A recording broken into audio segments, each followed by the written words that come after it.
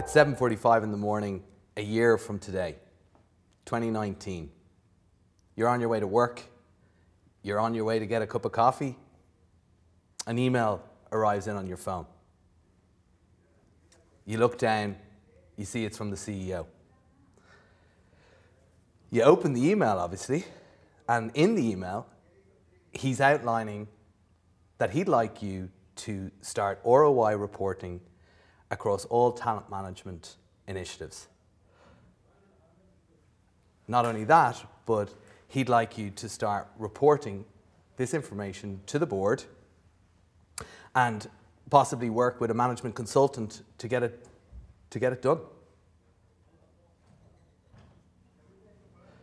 Wow, a big request. Can this be done? Your questions going through your head, how do I approach this? Where do I start?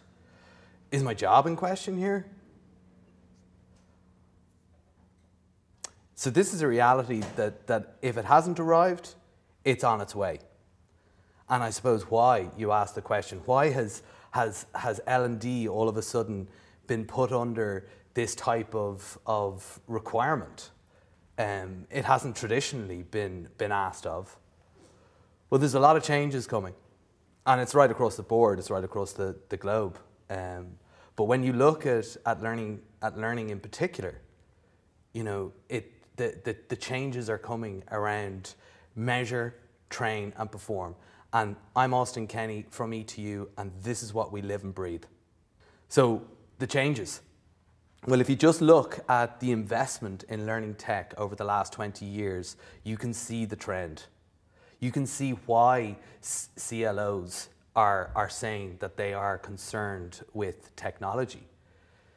You can see it because in 2017 alone, 9.5 billion was invested in private money into learning technology companies. And it is said already in 2018, it has risen above 8 billion, and we're not through the year yet. Exponential growth. With exponential growth comes disruption. Disruption is here. And these are the types of things that will be around the disruption. Because this is what technology does. Measure impact.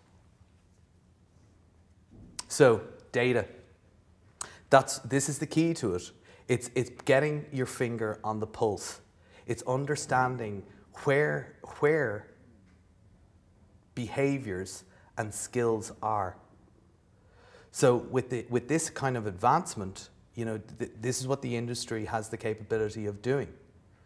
And in this presentation, you're going to hear the ways on which you can go about measuring behavior accurately, repeatedly, in a formulaic way. But it also strips it back to really understanding the process in the organization that you may need to go through to get buy-in, to influence, which is also a big, from the CLO Symposium report, it's also a big requirement or skill that's needed by the CLO is influence.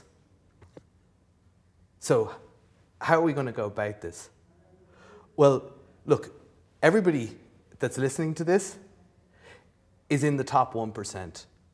We all get this. We live and breathe learning. You're either CLOs, you're on a track to be a CLO, you want to be a CLO, you may not have the title of CLO, but you act like a CLO. So what I'm about to present to you is almost like our checklist in terms of the things that you need to be thinking about as you go through the formula of getting to data. So the first is engage learners. You know this.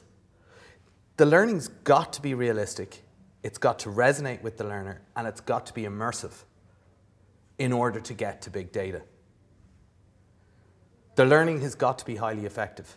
So it's got to, the learner's got to see consequences based on the decisions that they make in the learning. And those consequences they have got to be accountable to. So there's got to be a personalized learning path based on the skills and competencies of that learner as they're going through the learning. And it must relate. It must relate to their situation, their role, so it resonates with them. So this personalized learning path, you know, if the personalized learning path, it doesn't resonate with them, that they don't see that their skills and competencies are being measured correctly, the impact, they won't buy into it. So it has to resonate. Once you have these two, this is when accurate data measurement comes into play. But you've also got to have the ability of being able to process this data in real time. The learner has to resonate with the learner again, the data points that are being reflected to them in terms of their skills and behaviors, but also the organization. Like, this is a huge benefit to the organization in terms of talent planning, learning strategy, and getting to ROI reporting. It is the 3-part formula, which we'll come back to. Where were we for the last 100 years, and where are we now with this type of innovation? Well, the last 100 years, you know, face-to-face, stand up in the classroom has served us well. But what did it give us? What did it actually give us in terms of the understanding of what's happening on the learner side? Happy sheets, bums on seats, hours of training. But what is that giving you? It's just not good enough.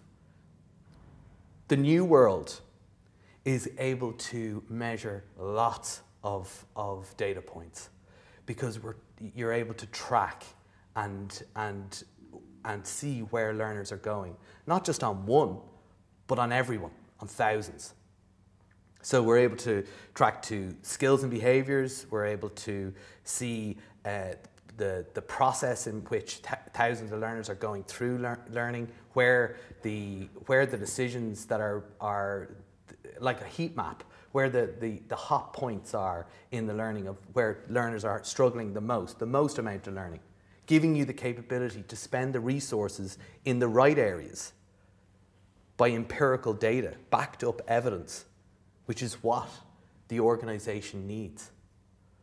It's able to look at control groups with the learning, without the learning, and see the impact.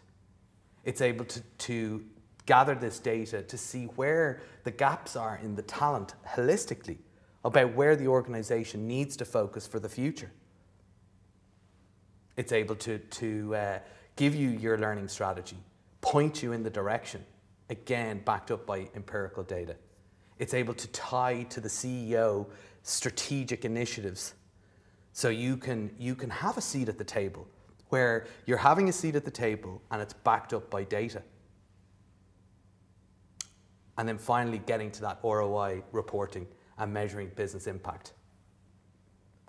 It's a very exciting time.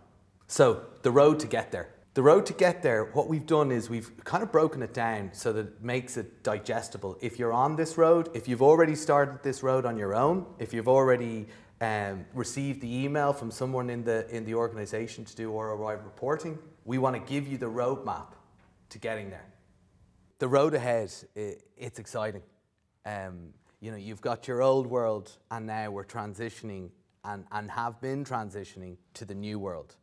And the exponentiality in terms of the quantum of data that's at our fingertips to be able to process in real time is just such an exciting space.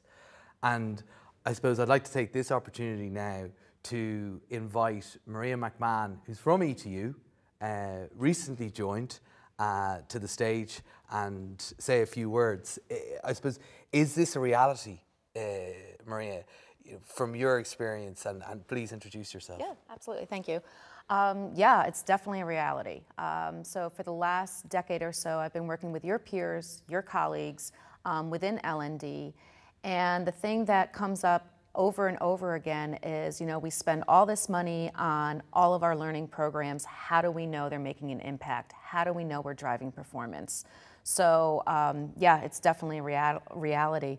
Some of the issues about having ROI and it being credible with L&D is a whole other story sometimes. So, you know, when you look at ROI in, in business, how do we tie that to learning and development? The data, it really comes down to what kind of data are you collecting? To Austin's point before, we don't care about smile sheets. It's great that they liked it, that's okay, but how is that really moving the needle? And does our CEO care about that? So it's really looking at the data and then being able to interpret the data. So what we found is that there's so much data today, and it's coming in from all different areas of the business, right? But how do we take that data, how do we interpret that data, and make sense of that data to show the alignment to the business and show that we are driving performance and we're making the business impact. Brilliant. Yeah. Thanks, Maria. You're welcome. Thanks. Thanks. And I'm now going to invite Patty Aquero, who is the Managing Director or Executive Manager, should I say, of L&D in BNY Mellon. So thanks, Patty, for joining me. Thank you, Austin. So, Patty, I suppose it'd be great to give everybody a feel of the journey with ETU and where are you now and where are you going to? Sure. Thank you again. For us, I would say the journey really began in 2013 when the company decided to centralize all of its L&D. At that point, having come out of the financial crisis, there was a big focus on risk culture. And by centralizing L&D, we took the opportunity to focus on how we could use training to foster the risk culture. And so we began that journey in 2013. I looked at how I could really develop a plan, a strategy, and we took a two-pronged approach. We wanted to deliver programs that, of course, covered all employees, built some foundation, but we also wanted to target managers who we felt could set the tone for the company and, of course, have that message cascade throughout their teams. So we picked a scenario that actually took place in the bank. There was an operational error which resulted in a financial loss, and we built a virtual training classroom around that scenario. We got great feedback. However, it took us several months to train roughly about 1,000 managers, and we had another 5,000 to go. We also were challenged by having a global company and trying to reach those audiences. So we engaged with ETU to take that virtual training program and really create a SIM. And that launched in 2015 as Managing Risk in Your Team.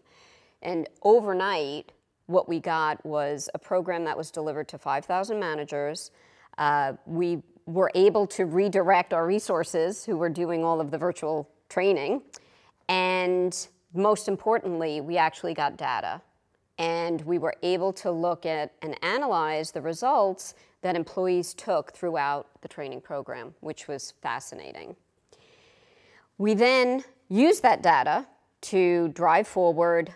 We looked for opportunities where we had existing programs. Some of the behaviors we were looking at were critical thinking, communication. So we looked at what we had in our inventory, and we were able to push that out in areas where we saw some suboptimal choices by employees. But most importantly, we took that and we used it to develop our next SIM, which was called Effective Risk Management for Managers. And what was so interesting about that was, again, we started with a scenario that took place at the bank. But what we did in this version was take the scenario and play it out over 3 modules, which was fascinating. It gave the employee the opportunity in each module to see the scenario from a different perspective. So they were able to play the relationship manager, the operational manager, and then the risk manager. And as the scenario played out, they were making those key decisions throughout the program. We got tremendous results, again, really engaged learners, and really, really high scores in terms of feedback. This also just played in that journey in terms of being able to analyze the data. So not only did we have Managing Risk in Your Team, But now we have 3 additional modules to actually track the trends. So it's been very, very much a successful journey for us. It's interesting, Paddy, as you went through that, like, and you go back to that, you know, the 3-part formula, and the journey that, and the data, and the engagement that you saw. Like, I suppose to give everybody a bit of a sense, it was a risk and compliance program, and we get a bad rap. And from an engagement perspective, like, what did you see? Yeah, I mean, and that is what's fascinating, because, you know, there is not a lot of excitement typically around risk and compliance programs. The fact that people were so engaged, and really, to me, the biggest sign was that after we trained the 6,000 managers for effective risk management for managers, they actually asked us to take that program and roll it out to their teams. So we took the program designed for 6,000 managers and rolled it out to another 10,000 employees the next year, because it was so well received. My partners in risk and compliance were extremely happy and proud, and heard all of the same really positive feedback. This is brilliant, and I suppose, so that was like, as the 3-part formula, that was really kind of honing in on part 1. Part 2, in terms of the effectiveness of it, like, even as you're describing it there, you know, the journey that you went on from the first program, managing risk in your team, to effective risk management for managers.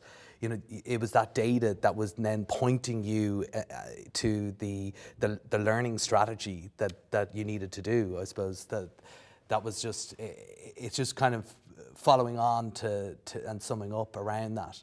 And I suppose now that you're where you are, and we want to get to the data measurement and the ROI reporting, what's in your head, and where are you going as an organization around that?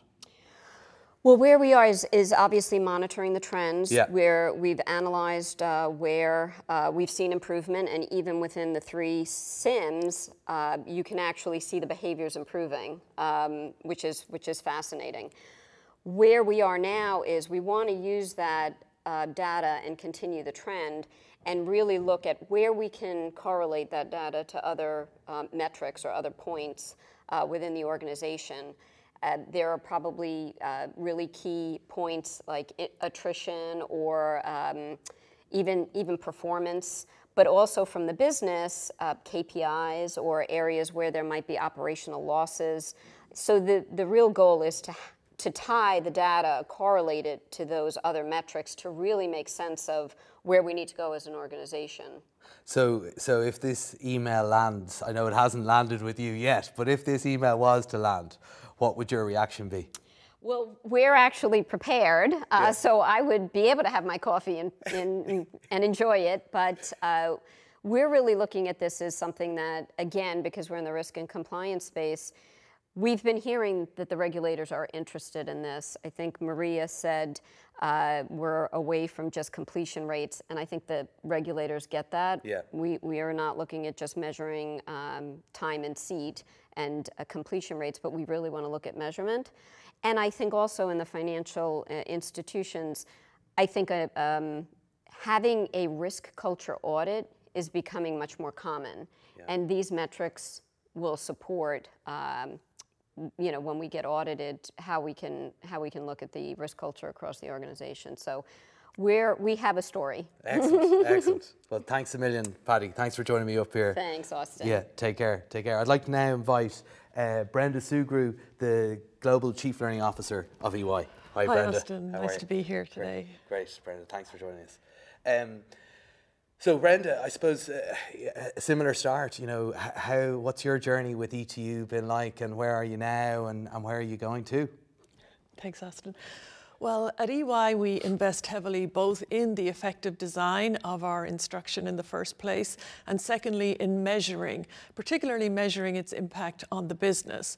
And I think 2 challenges, ETU have really helped us with 2 things. One is the effective instruction, because effective instruction, it requires practice and monitoring of the practice and correction of errors with feedback. And what the ETU platform has enabled us to do is to provide at scale opportunities for people to practice things like role-playing conversations with employees or with clients, and then in real time getting the feedback. Where did they go wrong? Seeing the better way to do it, and gradually improving their process within these micro simulations, which we can deliver online all over the world. So the data from that is very useful, because you can see during the learning where people are going wrong, and you can make sure that they all have achieved the right behaviors by the time they go back to the job to do it on the job. The second thing on the measurement, while we have focused mostly on the business impact to date, making sure that the big programs that we invest a lot of money in, like our manager training, are having an impact on business outcomes like revenue, client satisfaction, and we do that with control groups, et cetera. Again, the weak link for us was in the monitoring of the data during the learning, and I think your platform and your authentic practice allows us to add that data to our complete set of data, from going from learning all the way through to application and impact. Excellent, excellent. Thanks, Brenda. And just one question about the engagement, and I know you just did a big initiative analysis looking at the analytics around the engagement. Do you want to say a few words on that? Well, certainly the learning itself should be engaging. It's not like you have to, and when you move to more experiential and practice oriented, it's automatically engaging because they're doing real tasks and it feels real. But if we want to measure, say, engagement separately, I guess we still look at those smile sheets. We actually do.